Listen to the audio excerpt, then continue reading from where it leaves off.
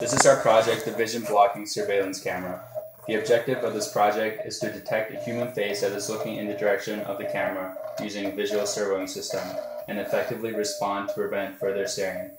The device contains a stepper motor, a servo motor, and a camera. The camera signal is sent to the host PC through a USB port.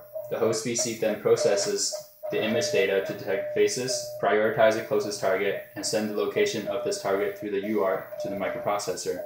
The microprocessor will then take the location and command its stepper motor, servo motor, and target neutralizer to respond accordingly.